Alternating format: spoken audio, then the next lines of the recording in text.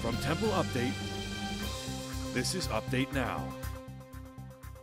I'm Kira Runk, and here's the very latest. Former Temple University President Neil Theobald said Wednesday that his decision to resign from the university was sparked by a dispute over the hiring of a new president.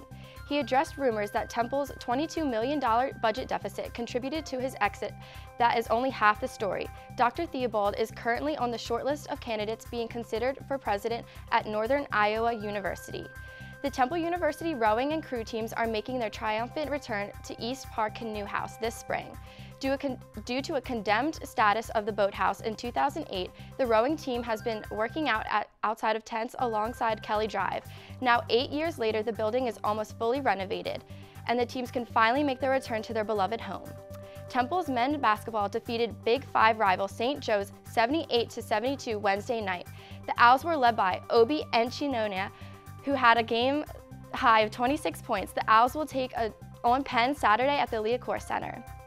And in weather, Friday will have mostly sunny skies with temperatures reaching 50 degrees and at night dropping to a low 36 degrees. For the weekend, highs will climb into the 40s, so be ready to bundle up. That's it for Update Now. For the very latest, check out templeupdate.com or search for us on Facebook, YouTube, and Twitter.